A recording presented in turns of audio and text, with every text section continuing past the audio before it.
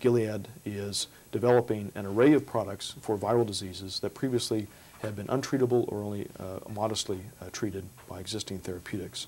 Viruses have been largely unconquered by modern medicine, and we think that over time, the approach of using nucleotides and other advances in biotechnology, we can overcome this historical impediment to developing effective antiviral medicines.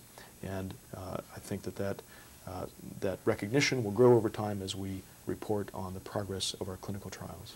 How would you compare other biotech companies or pharmaceutical companies that are doing work in AIDS specifically? What sets you apart? The molecules that we're testing for AIDS, and we have one molecule in clinical testing now and another one that will start shortly, these molecules are the first of their kind to be tested against the AIDS virus in humans. And these molecules are very potent inhibitors of the enzymes that the AIDS virus uses to replicate its own genetic material. And in animal studies of retroviral infections, and the AIDS virus is a retrovirus, these molecules have been shown to be very potent, more potent than drugs like AZT. We are now testing to see if that is borne out in human clinical trials.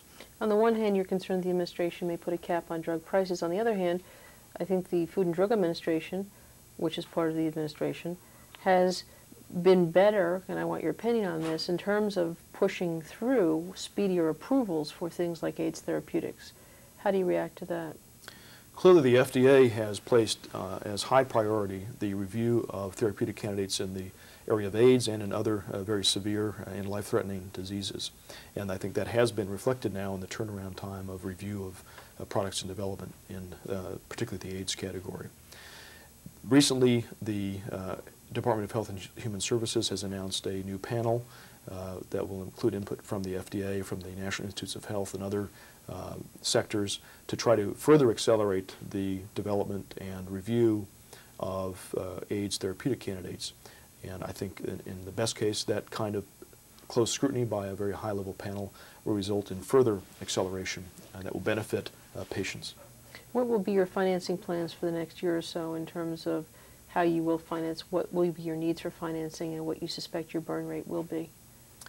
As I mentioned, given the number of product candidates we have in development, our expenses will go up, and that's based upon the need to develop these for multiple indications in different geographic areas. We hope to offset that by entering into alliances with other companies that can help fund development and share in the marketing responsibilities.